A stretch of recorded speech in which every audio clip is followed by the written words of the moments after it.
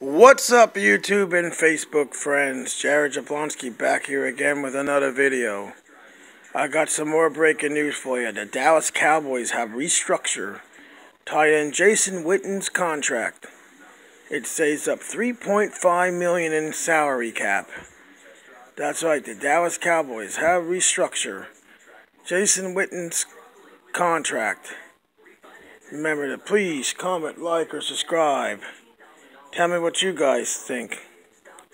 I think this is a good move by the Cowboys. I still think they'll go out and get an offensive line. Hopefully they'll sign Cameron Fleming. I do think they'll go out and get another linebacker.